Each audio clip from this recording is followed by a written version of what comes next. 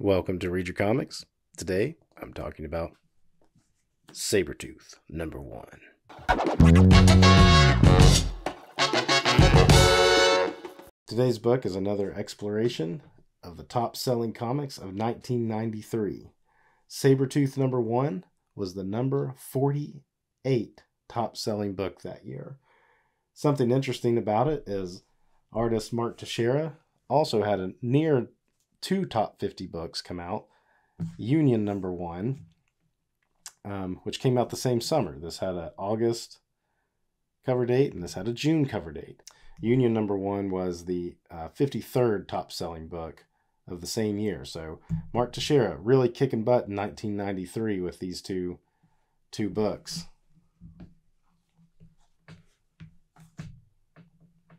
But Sabertooth being the Marvel book, being tied to X-Men, it's going to get a few spots higher than even an Image #1. Pretty eye-catching cover with the all-red Sabertooth logo. As I recall, this was the first Sabertooth solo series of any type. They did a few more, at least a one-shot, maybe a couple more throughout the years, but I believe this was the first one. So I guess the technical name of this series is Sabertooth Death Hunt, ambushed by his past on a quest for his life. Die-cut cover has to have some kind of gimmick. It's the 90s, but it opens up to this beautiful painted piece by Texeira. Pretty awesome.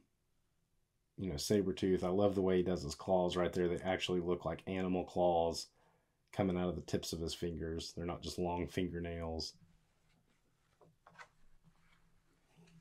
And this book starts off like pretty well. Not necessarily on this first page. I mean, I do like the coloring here, the kind of just duotone that we have in this inside this limo. It pulls up to this mansion, and I can't think of a time before this where we actually know anything about where Sabertooth lives. He always just kind of shows up to mostly fight Wolverine or whoever, generally hired as some type of an assassin. But yeah, he lives in like a mansion in Vancouver. Which makes sense. If he's like a professional assassin, he's probably making a lot of money, so he would have this estate. Looks like it has a C there for Creed. But as he gets out, he is ambushed by the Hand. Longtime Daredevil nemesis, but also intertwined with Wolverine. So it makes sense that the Hand would try to attack Sabertooth. So now we are starting off with a bang. Let's hit up the credits real quick. Home is the Hunter by Larry Hama, longtime Wolverine writer, so it makes sense that he would get to do this series. Mark Texeira, artist. Richard Starking's doing the lettering, and I believe he's probably still doing hand lettering at this point. Steve Buccellato, I guess that's how you say his name, on the colorist. Bob Harris, editor. Tom DeFalco, editor-in-chief at this point. This is a super awesome splash page. I think that's... You know, there's like the iconic Wolverine fighting the Hand in the original Frank Miller Wolverine miniseries where he's like jumping out of a window and taking on all the ninjas. This kind of gives me those feelings. Of course, he just starts making real short work of him. I said this in the video I made for Union, but the more I look at Texeira, it kind of gives me some Gene Colan vibes. There's a fluidity to his line work that it just makes me think of that. Of course, I wouldn't have had any clue of that back when I originally read this. I had no idea who Gene Colan was, really. But now that I do know both artists, I can see that I don't know if it's a direct influence or just they kind of have the same like wavelength of the way they want motion to be rendered. But I find that comparison something I'd like to look a little bit more into. I don't remember this character much. This isn't her first appearance or anything. Her name is Birdie. Pretty awesome here. Total 90s. Gigantic gun. This belt of shells. Look how many have already hit the ground. They're like falling in a big pile. This gun must have no recoil because she's just standing there with her hand on her hip, blasting away. That's an awesome panel too. they're just coming at him. He's throwing them up. So this book is starting out pretty awesome.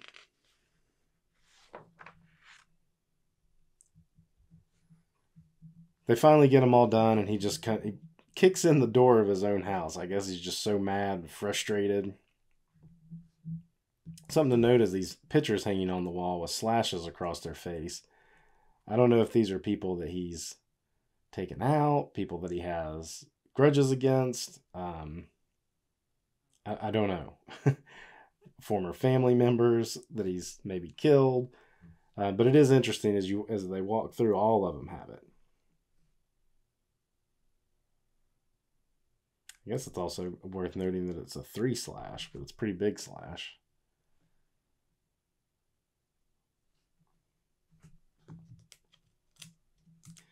Anyway, so I guess he keeps Birdie around. She must be in debt to him for some reason. It almost sounds like she's indentured to him in some way, but he's keeping her around. He likes her. She has some kind of psychic ability, and she's kind of helping him work through similar stuff that Wolverine has going on with like repressed memories and such. He did something, he like throws her into the hot tub here. She's like, you shouldn't do that with somebody that can mess around in your mind. And he's like, you wouldn't dare, because you know if it doesn't work, you know what would happen. Pretty cocky, pretty arrogant. Look at that arm.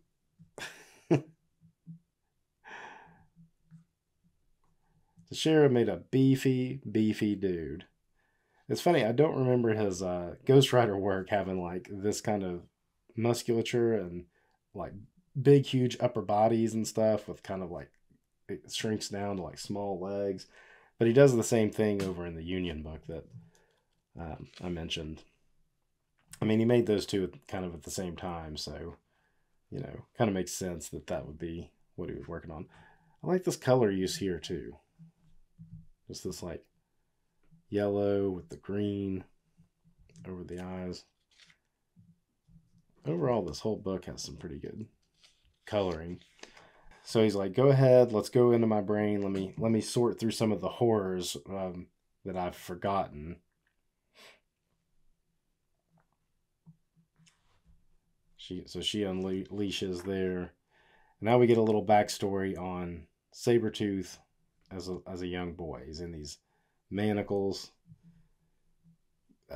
Even has like a muzzle on. Interesting stuff going on right here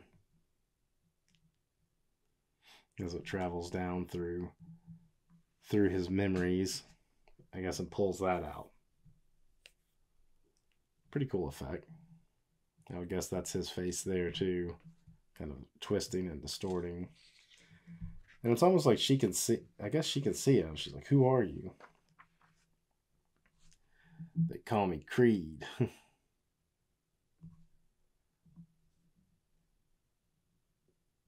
She's like, yes, I'll be your friend.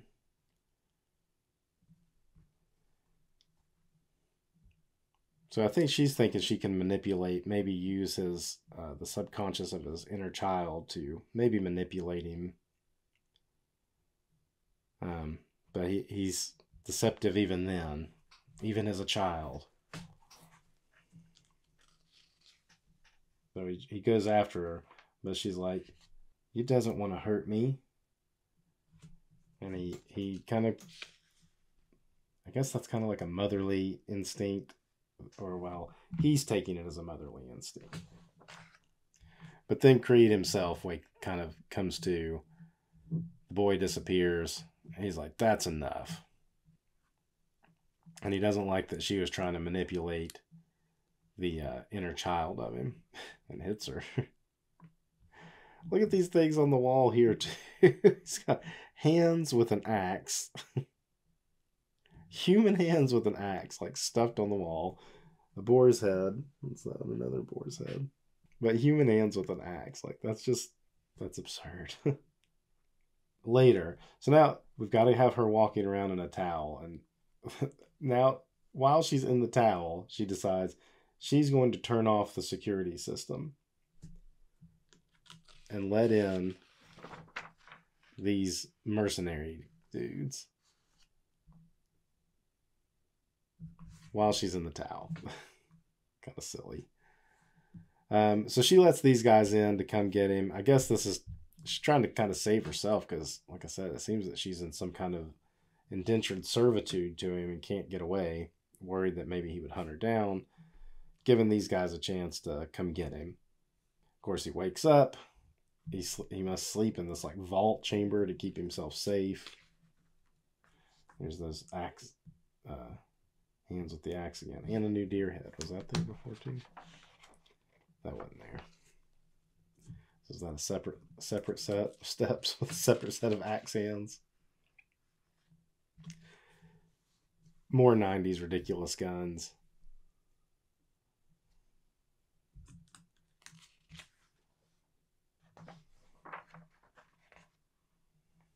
I feel like this piece was used for some promo art. This particular Sabertooth. Naturally, he starts ripping them to shreds.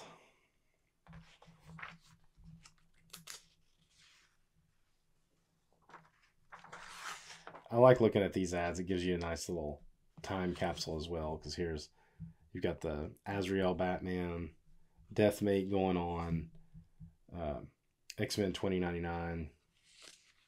I already have a video of that.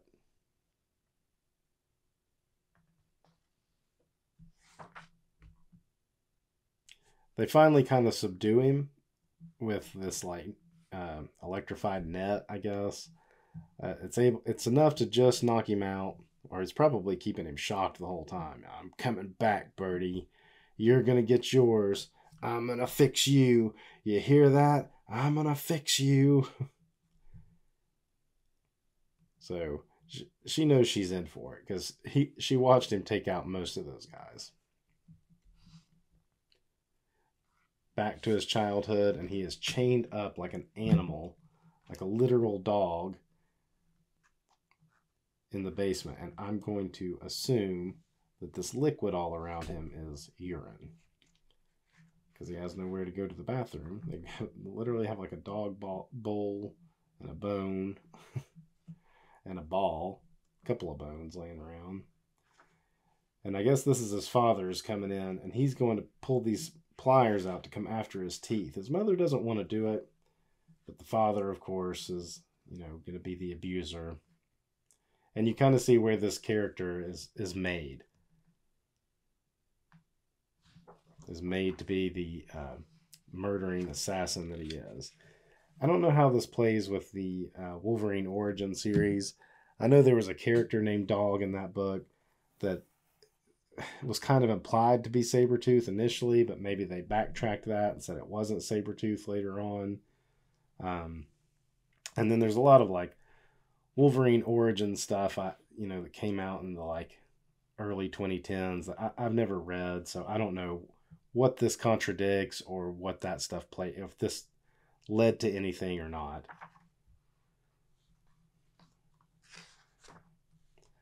We've got him strapped to a table here, almost like a Weapon X project. And they say that they gave him some upgrades and made him Turbo Sabertooth. Which, of course, he's like, oh, you made me stronger? That's a mistake for you. And then they were like, well, we actually also put like a bomb inside your chest. So, if you try to do anything against us, then we'll set that off. Can you survive a bomb in your chest? And he's like, how am I supposed to believe that? And I'm like, oh, well, we did it to this guy too. Just watch. This hand operative. Just watch. Boom. And blew him up from the inside. So this character is named Tribune. Looks a lot like Master Chief or even a Transformer from Halo.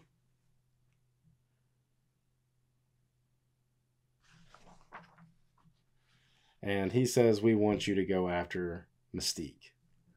And he's like, fine, I'll do it, and then I'm coming after you. And that's the end of issue number 1. I think this was like a really solid start to this book. You got a lot of good backstory on Sabertooth. Set up the plot for the rest of the miniseries pretty well. Mystique It has her history with the X-Men, so that makes for an interesting dynamic to go after her, for that to be the plot of the miniseries. And then it'll continue to explore, of course, some of Sabretooth's background as well. Early Travis Schrey pinup, pretty cool. Michael Golden, not as detailed as a lot of Michael Golden stuff that I think of. Almost like he whipped that out pretty fast. Oh, there's that Sabertooth again. Maybe that's why I'm thinking it's promo art. Anyway, so that's the number 48 top selling book of 1993. That's all I got for it today. Until next time, read your comics.